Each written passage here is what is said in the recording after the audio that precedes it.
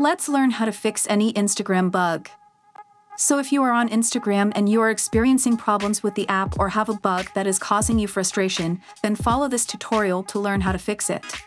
So the first step is to make sure that the bug or problem with the app is related to Instagram itself or with the app. You need to open the web browser on your phone and go to Google.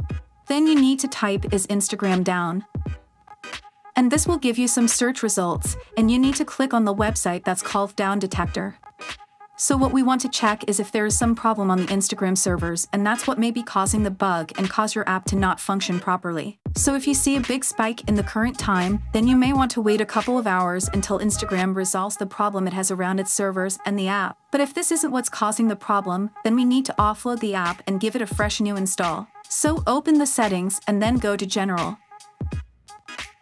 Then iPhone Storage. And find Instagram in here. I'm going to click on Offload right here, and then click on Reinstall. This will give the app a fresh new install and it will download the latest version of the app.